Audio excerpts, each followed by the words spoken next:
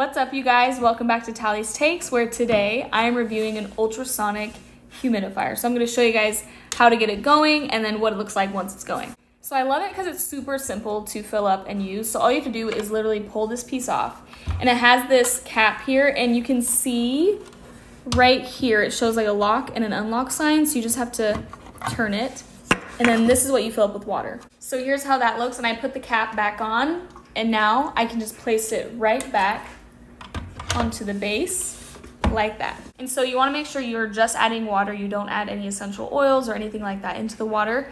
And all you have to do now is just spin this knob, and then it's on. And so you can have it be higher to have more steam coming out, or you can have it be less and turn it down a little bit like that. And then I wanted to make it a little bit dark so you guys could see. It has this night light option, and it's not super bright. You're not going to see it very well right now because it is a night light. It's not supposed to be extremely bright.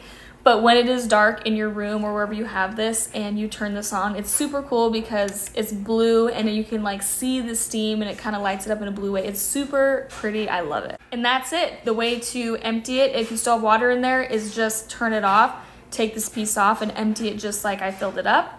And it's super simple, super easy to clean, super easy to use. I just love this product. And so if you guys have been on the lookout for a super nice humidifier that's very affordable and again, super easy to use, this is the one to get from Amazon.